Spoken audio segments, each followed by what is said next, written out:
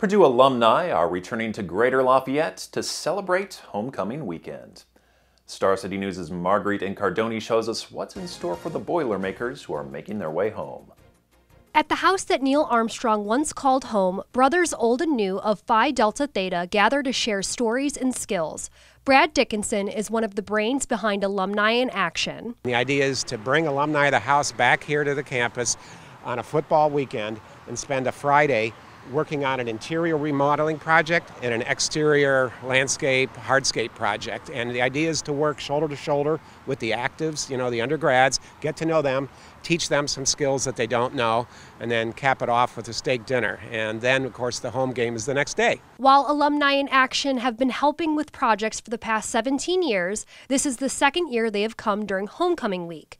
Current brother Kurt Guzik and pledge Matthew Shinners enjoy spending time and learning from the alumni. It's super fun. It's like you get to hear their old stories.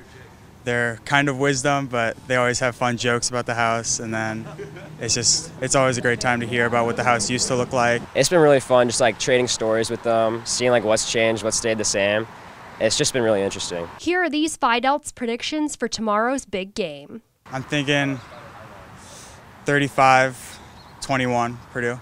I would say Purdue's going to take this one 28-14. Purdue's going to win. The Boilermakers will take on the Fighting Illini this Saturday at 3:30 here at Ross-Ade Stadium.